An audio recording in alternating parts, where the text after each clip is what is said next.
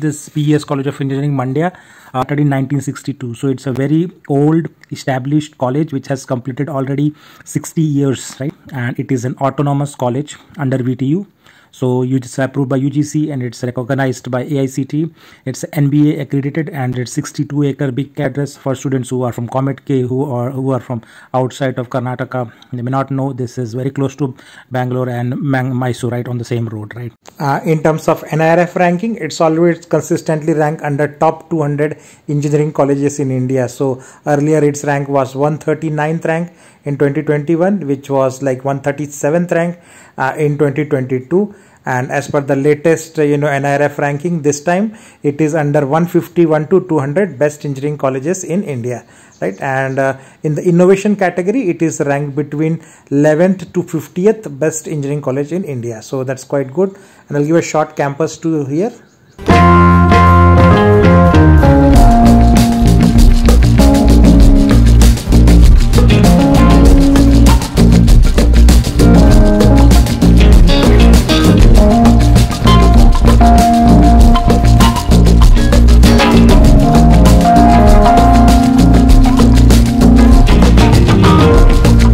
So every facility including sports and everything is part of the infrastructure.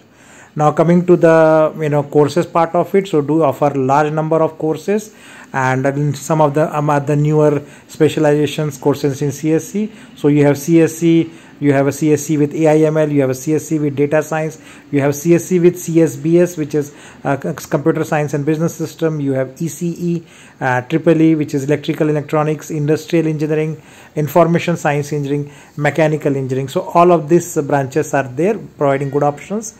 And I'm going to discuss about the fee structure in this particular video. Before that, in case somebody is interested, these are the direct mobile numbers you can call for the admission and the fees perspective. So you can note it down, and let's start with the management quota fees, which is the main focus of this particular video. So if you see, all these 11 engineering branches are there, and there are two type of fees, right? So you see the first column as the branches. The second column is the development fees. So development fees is nothing but a donation. So donation you have to pay only once, right? So if you see development fee bracket A, right, that column is a donation, and for the first 6 branches there is a donation, which is computer science related branch, information and ECE. After that, from 7, right, which is civil engineering, EEE, mechanical, automobile and industrial engineering, there is no donation. So only donation is applicable for first 6 branches. And apart from donation will be paid only once in a lifetime. So you have to pay one time a donation, not every year, only one time. After donation you have to pay annual fee every year, right? So annual fee will be like 2,20,000 for all the branches, right? You can see from the first branch to 11th branch it is the same.